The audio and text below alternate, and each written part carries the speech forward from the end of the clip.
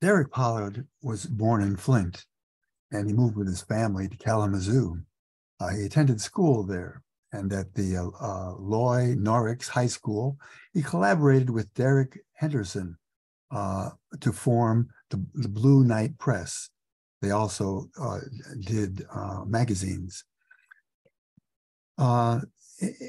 In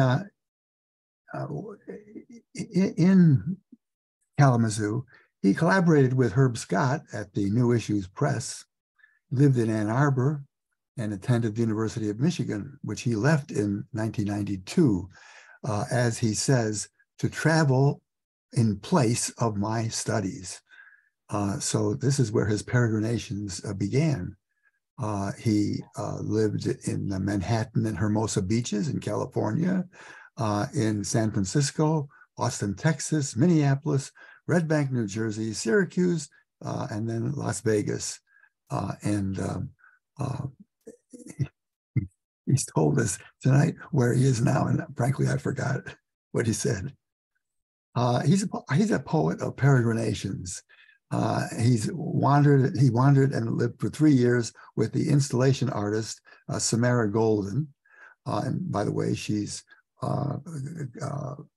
quite a bit of notice in New York with an installation last year there, and then took it to Australia.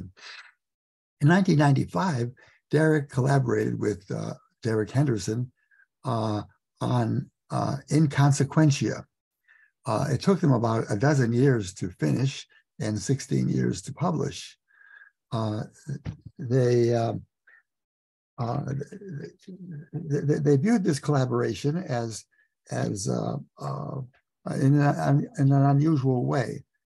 He says that early on they were captivated by the collaborations between William S. Burroughs and Brion Geising, and by the cut-up method that Burroughs made an integral part of his writing process. That unstitching of individual poems based on our own interests, and at the time they were alchemy, magic, mathematics, the number of language, and these became the guiding architecture for the project. Once they, he says that they reworked these poems so much that it became hard to remember which person originated them and where the identity was. It was basically a joint collaboration. And an editor then made further additions. This whole process is described in a very good interview on the website of Connotations Press, an online artifact. It's a magazine that is no longer active, but the website is still up. I encourage you to look at it if you're interested in the process. So Derek finished his bachelor's degree at Kalamazoo, that is at Western Michigan University. Then he got an MFA at the University of Utah. He relocated to Las Vegas to complete his PhD at the University of Nevada, Las Vegas. He's taught at many schools in the places where he has lived, and he's also editing the Poets on Poetry series started by Donald Hall at the University of Michigan Press. I hope he'll be telling us some more about that project. Please welcome Derek Pollard. Ed, thank you so much. That is a biography, most of which I'd forgotten myself. So I hope that shows up on Wikipedia at some point soon. I really appreciate the warm introduction. It's wonderful to be here. It's wonderful to see some familiar faces and names. And I'm really honored. As I mentioned before we began the event this evening, I miss Michigan. Terry, you had mentioned something along those same lines. It's been even longer for me since I've been back. And I really look forward to getting back to my native soil, getting back to the old haunts and being able to embrace the people and places that have been so formative for me. Ed, you had mentioned the great good fortune I had earlier in working with Herb Scott toward the end of Herb's life. This was after he had established New Issues, and it had begun its meteoric rise as one of the leading presses in the country. And I was able to spend a number of years under Herb's tutelage learning about the ins and outs of literary editing and publishing. And I will always be grateful that that towering man brought me into his life and gave me so many opportunities and opened so many doors. And it's with that in mind that I would like to begin with a poem of Herb's. This was originally published well, you'll find it on Verse Daily online. It's simply entitled Poem, and it's dedicated to Herb's wife, Shirley. Poem. Isn't it here, in the unnamed giving of light, bodies of earth and water lifted and taken into the orbit of flesh? Isn't it the waking of blood and bone to another earthly presence moving across the space of a lighted window, as though it were the universe? Isn't it the breaking that sets free the commingling of sane and insane fragments, moments when the light burns through to the meek suspension of air?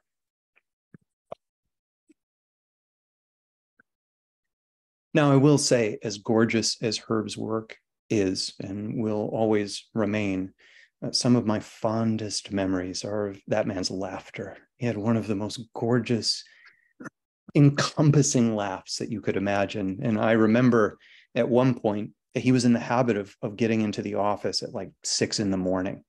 And so toward the end of my run, before I moved out to Salt Lake City to begin my MFA, I made it a point of trying to beat him into the office as often as I could. And so I'd be there at like 5:30 in the morning with the lights off, doing a little bit of work so that Herb wouldn't know I was there. And he would pop in, I'd hear the keys in the door, and he would see me and just start laughing like a child. It was the most wonderful thing you could imagine. So that was how Herb and I spent our last summer together before I moved on. And thankfully, we had the great good fortune to stay in touch. And if I remember correctly, one of the last times that we saw one another in person was out at AWP in Vancouver. And I was able to give him a hug. It had been a minute. I was out in Salt Lake City at that point. I miss him very dearly. I know, Terry, you had mentioned this was the anniversary of your father's passing. I miss her dearly, but he's also so close. And so I'm grateful for that.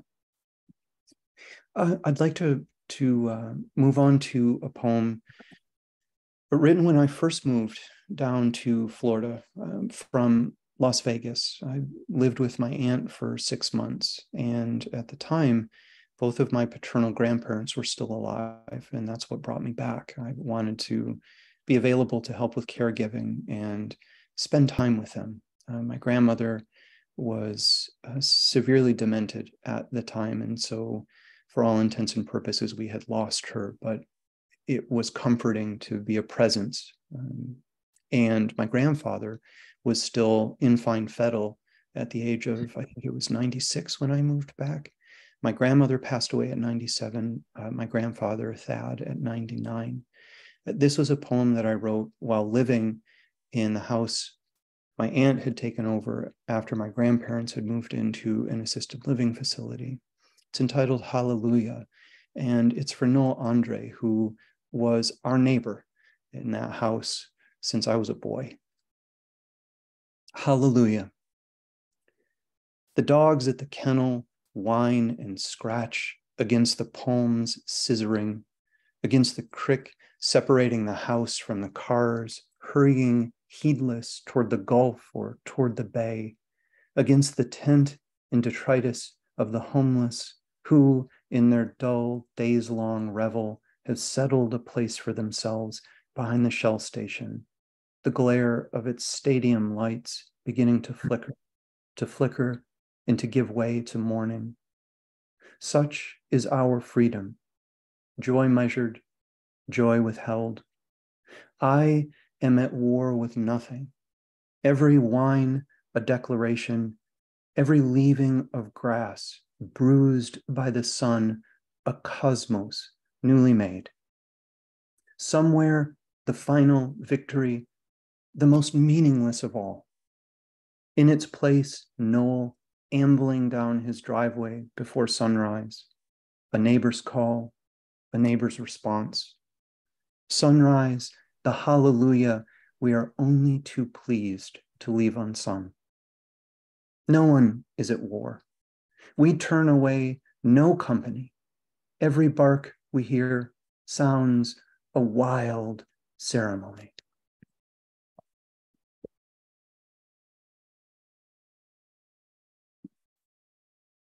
This next poem is entitled Field Without End.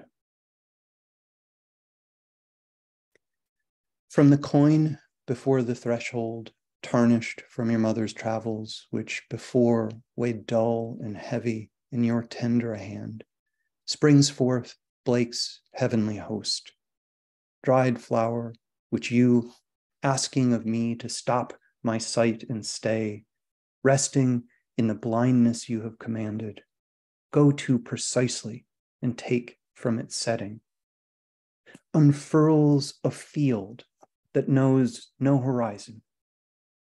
Take heed, those with thoughts of trespass. Here is no entry.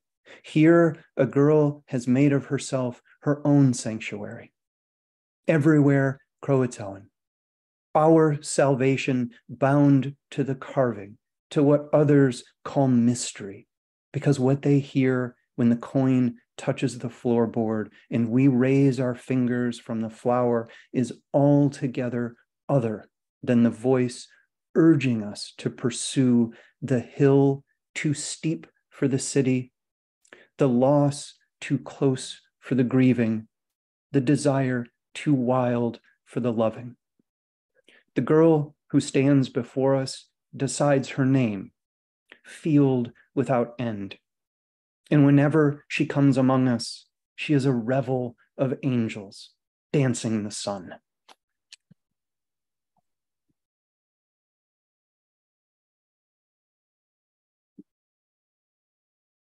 This next poem was written after I returned from a walk. I really astonishingly, even now, 3 years in, I live a block and a half from the Intracoastal in West Palm Beach, Florida. And when it's not 1,000 degrees outside, for like the 2 weeks in which that's the case in mid-February, I make a point of getting out, and I try to get by the water as often as I can. Having lived in the desert for 5 years, I craved it, and it has always been very dear and close to me. So this is a poem entitled Come Another Year, and it was written after one of those walks along the Intracoastal. Hurried by desire, hurried by an urgency it knows so deeply. It is the urgency. The gecko scuttles into the plastic bottle left lying on the sidewalk. Thin edge of blue, all that remains against the paper's white tear. Women run or they walk along the Intracoastal. Men promenade shirtless, seeming without care.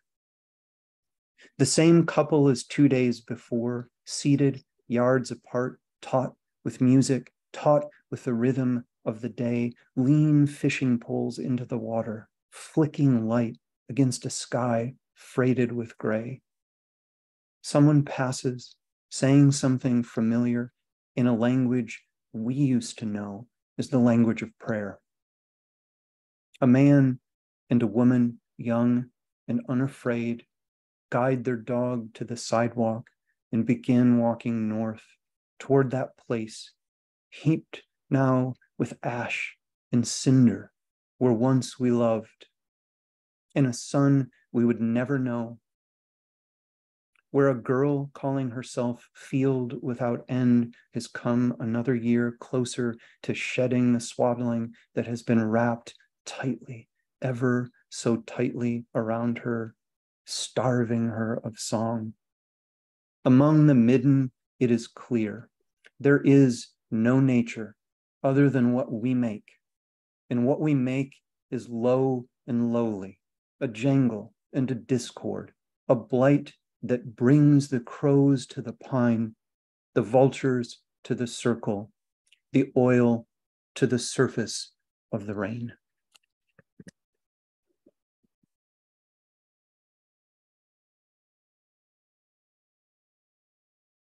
This next poem is entitled Safety Harbor.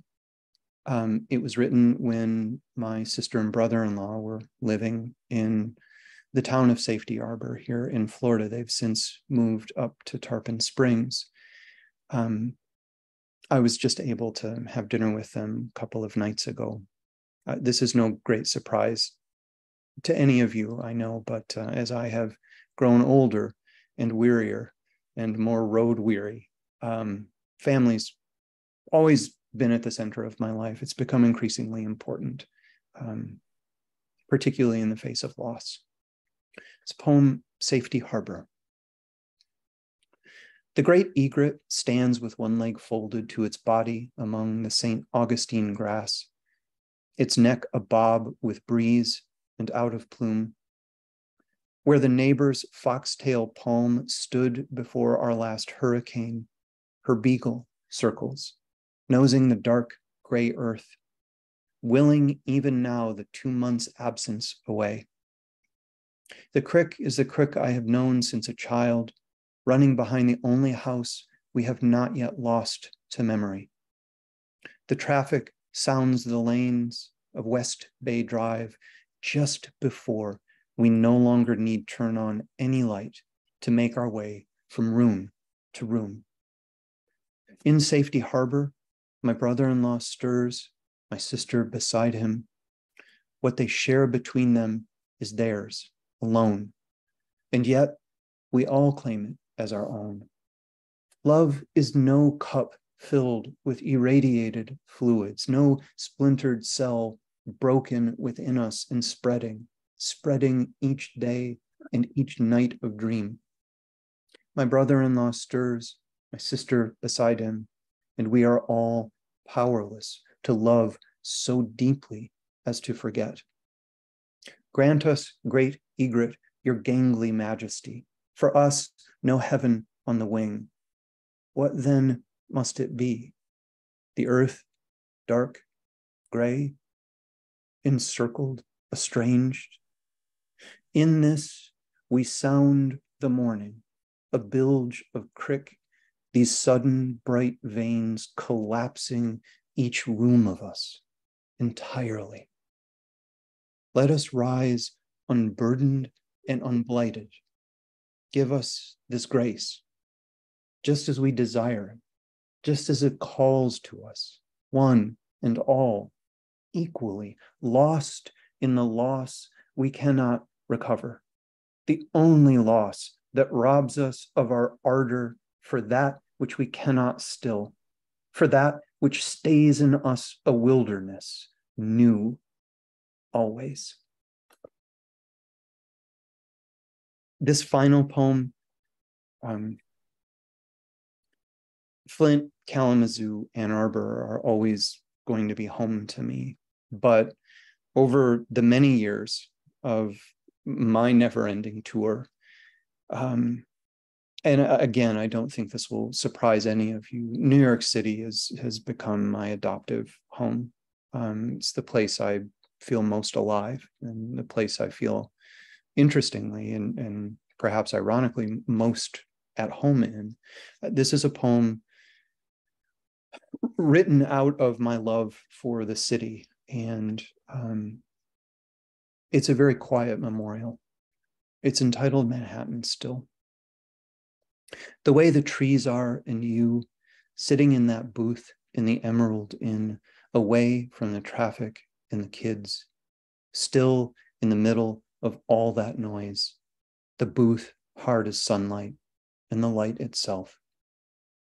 I felt like swinging from my own heart. The way the streets tilted up, the buildings before the buildings were no longer there, how it was just then, that evening, you with that bottle in your hand, that glass of Viognier, and the buildings are still there, even though they're gone. I truly appreciate the opportunity to read with you, Terry, tonight. And I am very much looking forward to all of the readings that are still ahead. Thank you to everyone at Crazy Wisdom for making this possible and for continuing to keep these virtual doors open so that we can share in evenings like this together from all of the points on the compass. I'm deeply appreciative of that. Thank you.